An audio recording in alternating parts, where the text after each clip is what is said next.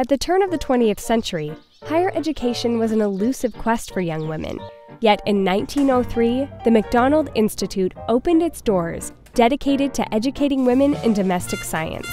OAC professor of dairying, James Robertson, and Adelaide Hoodless, founder of the Women's Institute movement, championed the new school.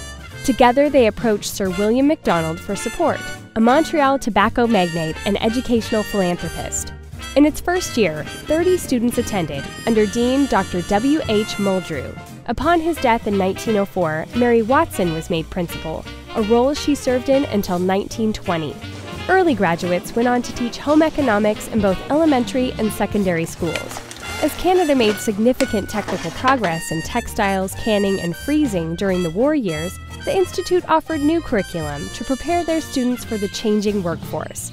During World War II, the Royal Canadian Air Force appropriated the college to instruct personnel in nutrition and commercial meal preparation. After the war, increased growth created a 4-year degree program, and by 1950, nearly 7,000 graduates had passed through these doors. Much like the ag and vet colleges, students developed close bonds within their individual class years.